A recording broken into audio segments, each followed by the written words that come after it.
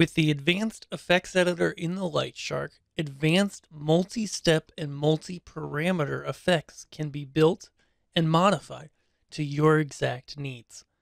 To get into the Advanced Editor, let's go down to Effects, select some lights. Here I'm selecting a group that I created a 2D layout for. I'll press Find here so we can see the lights. And then I want to go into the Effects Editor.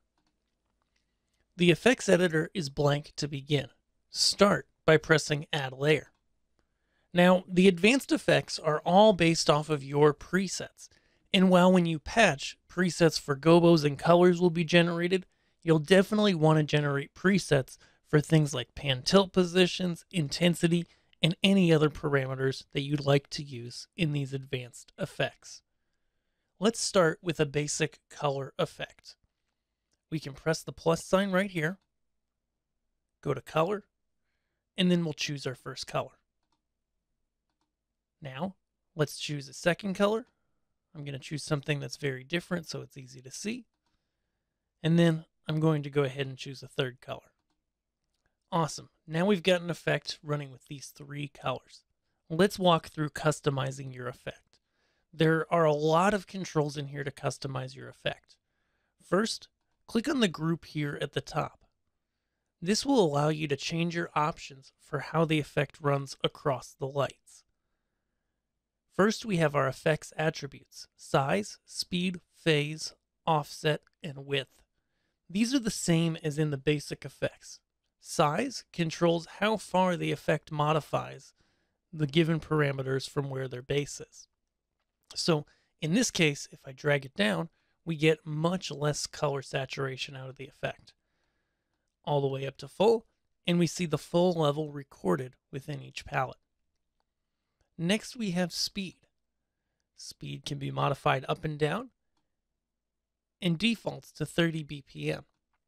However, if we press here, we can set an exact BPM, we can tap tempo, and we can also change the speed to seconds as the total time that it takes to run the effect.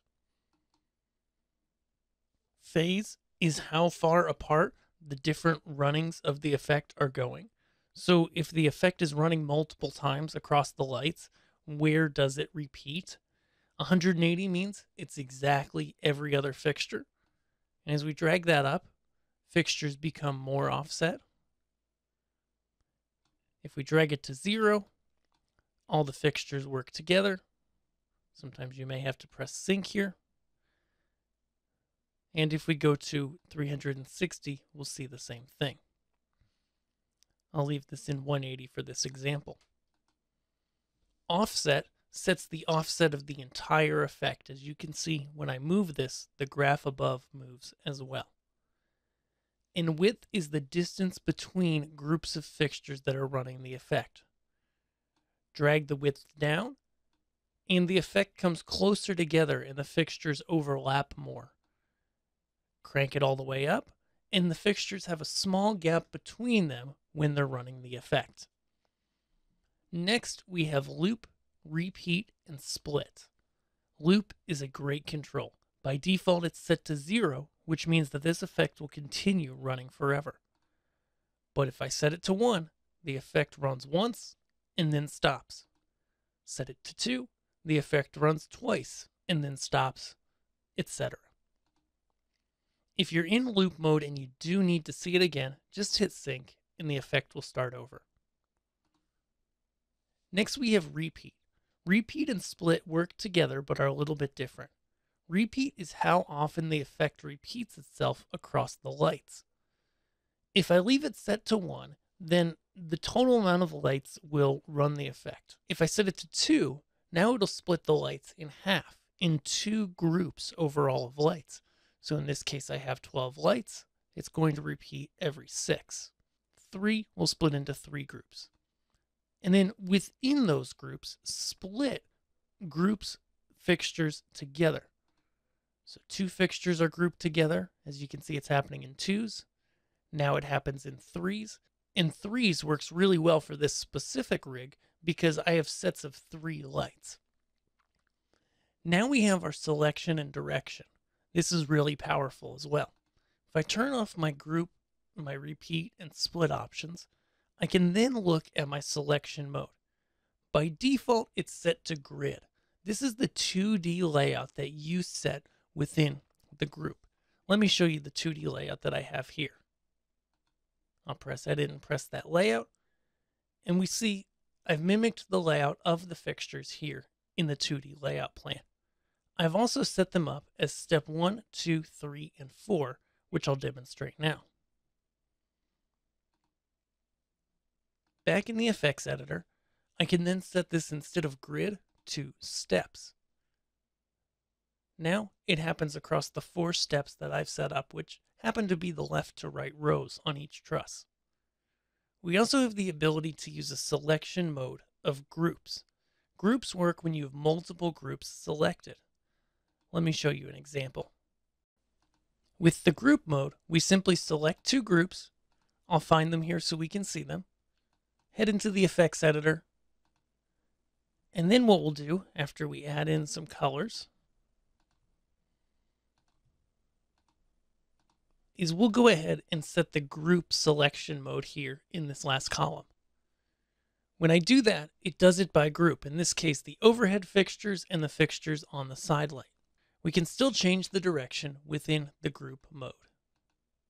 Now let's look at the individual effects layers. So far in this tutorial, I've only shown you one layer. Within each layer, we have control over the whole layer's size. So we're able to control that size by individual layer as well as for the whole effect here. And then we also have an offset to push it off in time. Then for each parameter, we have a variety of controls as well. There's a start point, which is the start point on the timeline from left to right. And then there's a start and end limit.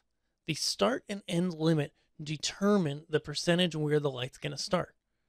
So if you only want it to get so saturated or be able to go so high, you can set these limits and the effect becomes much tighter. The effect is still going to the red preset, but it keeps a much tighter rein on the overall saturation based on the limits that I just set. Next, we have the curve type. By default, the effect follows a linear path. However, you may often want to do a snap or any variety of curves. Within each curve type, there are curve parameters. For the basic linear curve, there's just an in and out time. And so this is percentage based on the amount of time in total that the effect step has. And it bottoms out or tops out basically when you've moved this. So it allows you in this example to be stuck in the blue for longer, then be stuck in the red for longer, and the transition is much shorter. Work with these to get the effect you desire. For some of the more advanced curves, you'll see even more parameters, like this one. It has a curved shape to it, and there's a strength control, which allows you to adjust the sharpness of the curve. On the bottom two, we have the jump and the stair step, and you're able to customize the amount of jumps or stair step and the strength for the jump curve. In this way, you can make it look exactly how you want and get the effect that you're going for on your stage. We can also modify the amount of time that each step of the effect takes. We're able to drag here to make the effect steps take different amounts of time. And we can add more steps if desired. Let's talk about adding effect layers. Press Add Layer to add a new effect layer.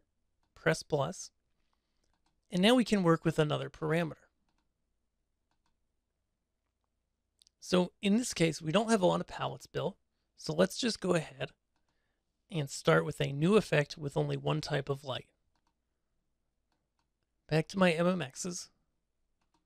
I'm going to add in a new color effect.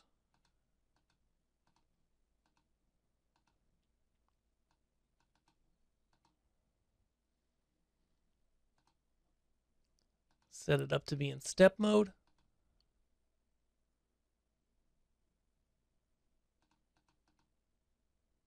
set my parameters the way I like. Now I've created a new effect and I want to work with a second layer. So I'll press Add Layer. And now we'll go ahead and find some other presets. In this case, we'll do a gobo change. By default, the two presets will all line up, but we can modify those as desired so that they're offset for a different appearance. Now, as we add more layers, a couple things are going to happen. First, if the effect's already started and we've added a new layer, we need to press sync to see how it will look when the effect starts at the same time.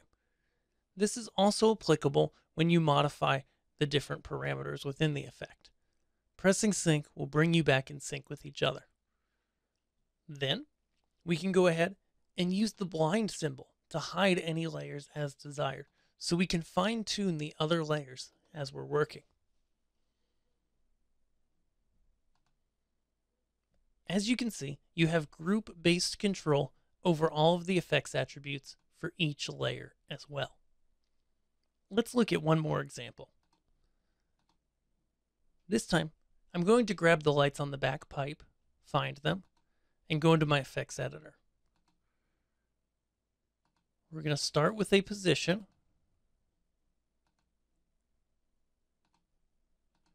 And then we're going to add a second layer that has a color effect.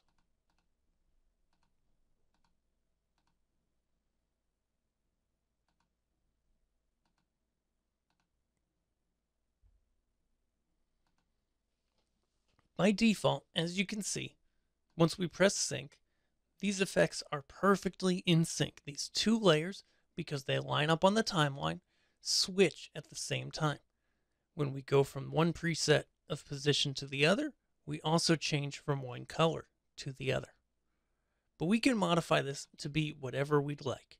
That's the beauty of this effect. So say we go ahead and this time we go ahead and set our repeat to 2 and our split to 2.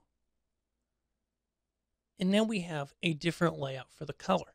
Now it's every other fixture, still in sync, but not in the same way as before.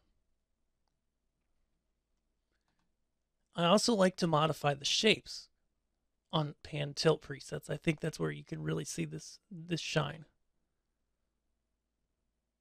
So here, for example, the backlight shape is going to have a nice fade to it, but the cyc shape snaps right in, all perfectly in time with each other.